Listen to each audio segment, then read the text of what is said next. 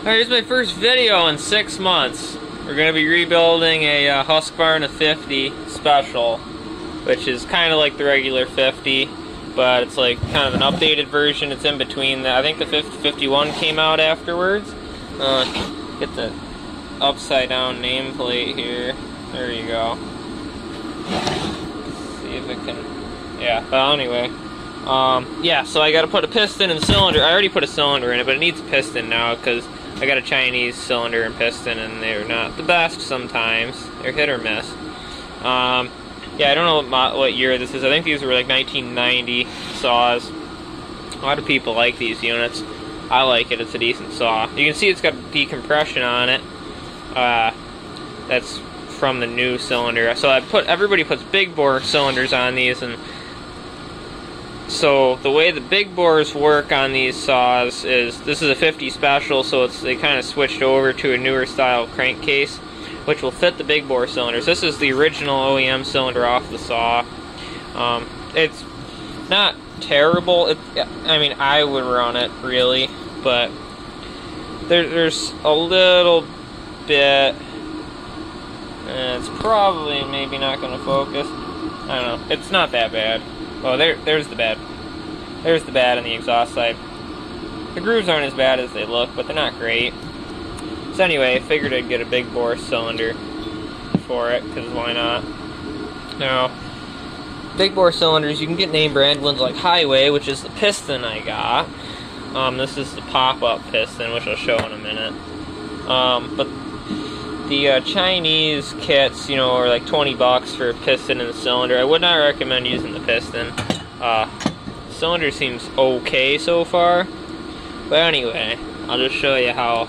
These are really easy to rebuild. So, it's not really something, I mean, if you have a little bit of mechanical skill here, you can rebuild your chainsaw fairly easy. Not much to these Husqvarnas. So this is basically, I'm putting a Husqvarna 55 cylinder and piston in it. So this is 46 millimeter bore. I don't know what these are. These are either 40. I think these are 45 millimeter. It's not a huge difference in displacement. But anyway, it works. You'll see the transfer ports and stuff are a little larger on the aftermarket cylinder and everything. So I guess we'll start by taking stuff off. So, you know, take your 3 flathead screws out of this cover and it'll come off, and get going on it.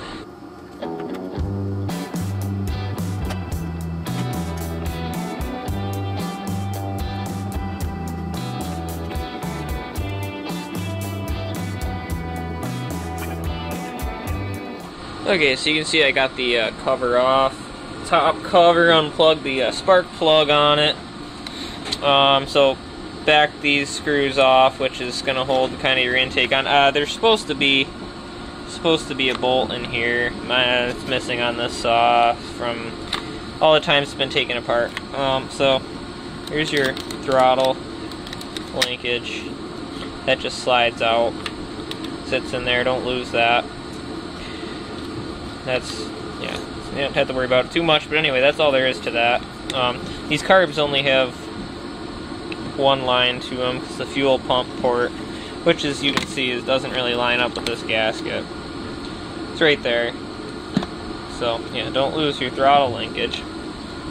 And these, I think these might be 8mm screws. I have a 5/16, it's close enough. 8mm screws there. And then this plastic will come off. There's a little rubber coupler that goes to the cylinder. Get that off, and then we're gonna have to take the muffler can off as well, which is not too bad. So you got the dogs on here. You don't have to take them off. I'm gonna pull the bar off it in a second, just to make it easier. Because there's 2. Again, I think they're supposed to be 8mm. bolts there that hold this little bracket on, and then you can pull these off, which are also the same size, 8mm or 5/16, whatever you have. And the muffler can will slide off.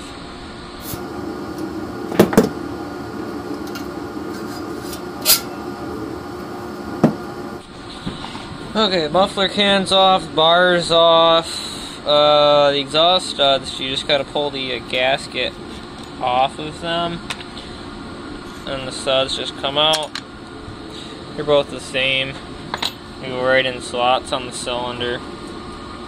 And that's all there is to that. And then these 2 bolts. And then the factory cylinders are going to have the hex head bolt down in there. There's a larger hole on the cylinder so that you can get your socket in there. You know, it's a 1/4 inch drive right there. Does fit 5/16 or 8 mil. Does fit. Now the aftermarket cylinder, I had to replace the bolts, new socket head bolts, because the holes are not big enough to put a hex socket through. So these are metric thread, I believe. I think they're M8. Not sure. Don't remember. I had them laying around. But yeah, that is something you will need if you get one of these big bore cylinders. One of these Chinese kits anyway, from eBay. You'll need to replace those bolts if it doesn't have big enough holes in it. Yeah, the saw is still warm actually. It was just running not long ago. You'll see why I'm rebuilding it again in a minute.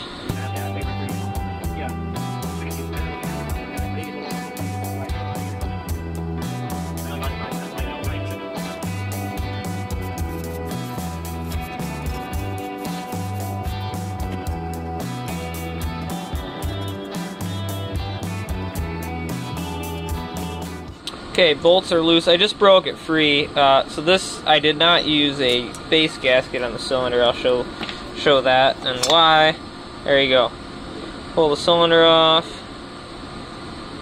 There she is. This thing was just running a few minutes ago, cutting some firewood. Anyway, so this is a Chinese piston. The saw has probably got 4 tanks of fuel run through it since I rebuilt it. And those grooves are already pretty bad. And I'm not even running like 50 to 1 in this either. I had 32 to 1 in it. So I was running it in my other saw that I was milling with. I had 32 to 1 in it. And yeah, that's pretty bad for only that much run time. So the cylinder's still hopefully still good. I've had this apart since. The cylinder wall is still smooth. There's nothing in that. I don't know how long the plating will last on this cylinder. They are plated aluminum. They're not cast iron or anything. So that I don't know how long this will last. But the casting is very nice on these Chinese cylinders for what you pay for them. Just as good as the OEM casting. There's no bubbles in it, no flash or anything. I did a little bit of porting to this, which that's another thing with these chainsaws, is full of misinformation on porting these, because we do real porting on real motors, real 2-stroke stuff. But these saws are ridiculous, the amount of misinformation there is on porting these. Anyway, all I did on this is just kind of clean up. So the port was a little rough. Chamfered the ports correctly. You don't really need to worry about it too much if you're just rebuilding your saw. Essentially, sometimes there's a sharp edge on these ports which can catch the piston ring. If you're just gonna put it together, not touch anything, it'll probably be fine. I just did it because I could.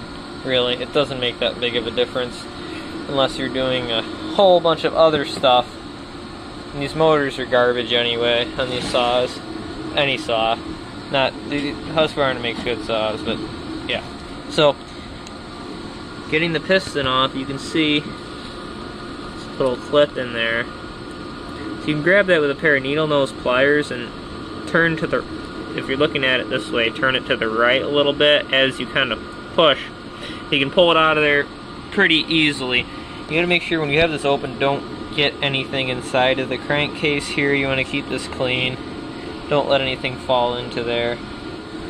Okay, so once you get your circlip out, you can see right here is the wrist pin, which holds your piston onto the connecting rod.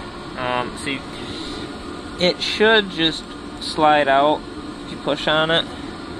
It shouldn't be in there. You might have to tap it a little bit, but when you do that, support the piston and don't hit anything with a hammer without supporting the piston itself. But it shouldn't come out of there too tight anyway. These aren't press fit. Okay, so see, that's out. Now just take our screwdriver out. Okay, there's our Chinese piston. This is much lighter weight than the new Highway brand one, which is better. But yeah, you can see this isn't in great shape after such a short run time. The air filter on this thing's fine. There's no leaks in the intake system.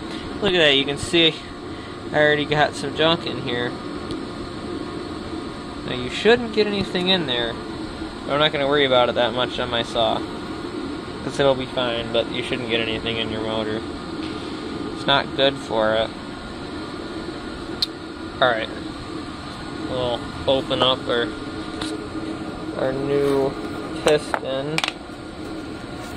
They packaged these pretty nicely. Here's the new rings. There's no brand on the rings, but it's whatever. Here's a new Highway piston. I think it's a lot heavier. It's good and bad. More good though in the case of this. So, got a new wrist pin in here, which may or may not fit. So don't throw away your OEM wrist pin if you're putting a big bore kit on. There's new circlips right there. Anyway, they call this a pop-up piston because of this little area here that's raised. It gives you a little more compression. You see this arrow that points towards your exhaust port on the saw, so don't mess that up. But yeah, this is, you can see the Highway brand cast in there. These are pretty decent pistons for rebuilding your saw. As good as it's going to be unless you get OEM stuff, which is always, the best option for this stuff, usually. So, when you're doing a big bore kit, the bearing they give you with the big bore kit is probably going to be for the Husqvarna 55s, and that won't work with the wrist pin that you get in the big bore kit. In the bearing, it just won't work. So, I believe, this wrist pin is the OEM one from the saw, which fits the piston you get, which may or may not fit the new Highway piston. Looks like it does. Then you may have to use your original bearing, which I wouldn't use the Chinese bearing either if you're going to do this. I would get an OEM needle bearing up here if you get one of the cheap big bore kits. These Chinese bearings usually don't work very good. They don't last. So, get most of the junk cleaned out of there.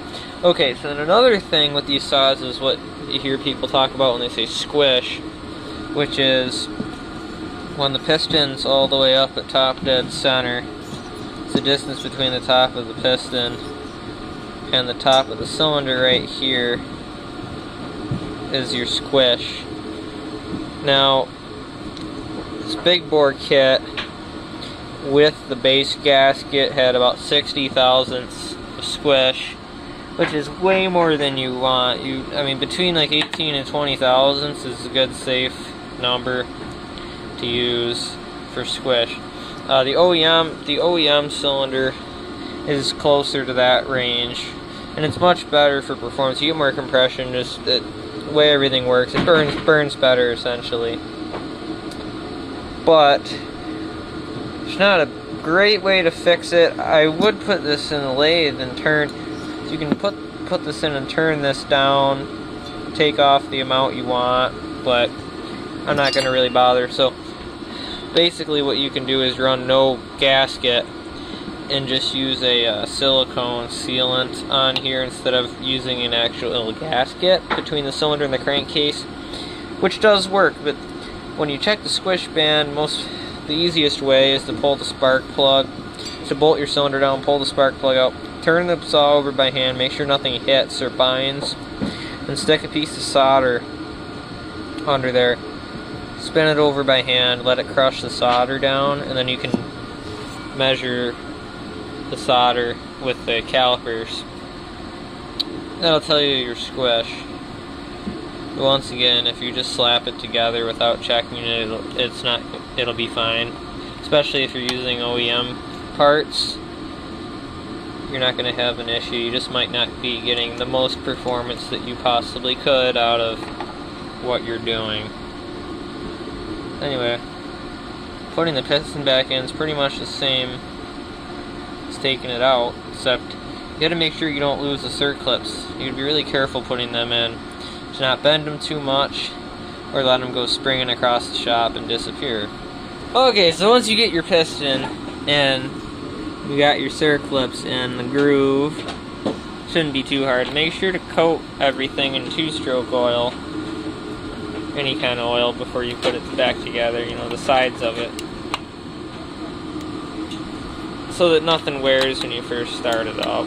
Coat the cylinder in oil, make sure to put oil, you know, oil your bearing, all that, everything. And then, okay, so we're going to be using Yama Bond.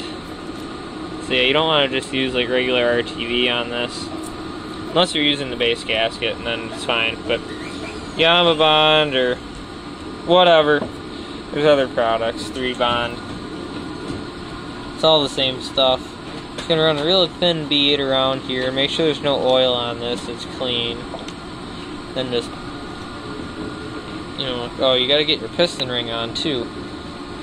The end gap for the piston ring, and you shouldn't need to check the ring gap, should be fine. The end gap of the piston ring has to be right here where this pin is.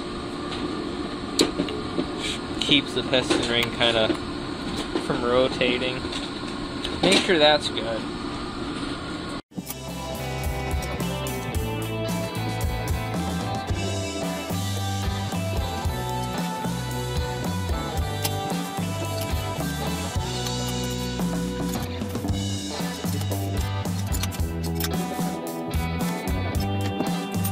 Oh yeah, oh yeah. But I'm happy to do it first. Oh yeah. Oh yeah.